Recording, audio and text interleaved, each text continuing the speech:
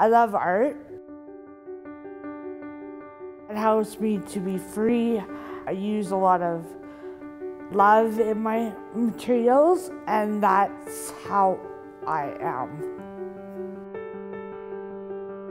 I can do it. There's no right or wrong answer. I go with it. Amazing that people are going to look at it. That I did this artwork. We're here this evening to celebrate an Art Mentorship Program. We're here to appreciate all the beautiful art that the participants created. I started this program because I had an individual that was very passionate about art. I wanted her to be included. I wanted her to be part of an art gallery, an art program, an art exhibit. I wanted her to have the same equal opportunities as any other inspiring artist. I'm diseased. I can't run. It's something I'm not included. I can't do my musical. The painting, I can do it. There was a challenge, finding the right art gallery, the right fits in the community.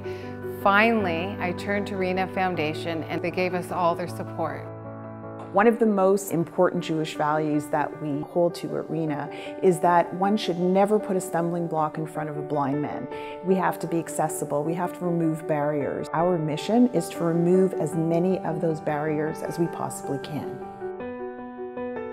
This program is sustainable because we have incredible community partners and sponsors who have made this possible.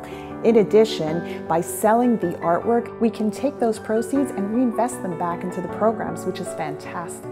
If we had more funding, we'd be able to completely expand this program. This is only the beginning of what we can accomplish, but we do need more funding in order to get those things done.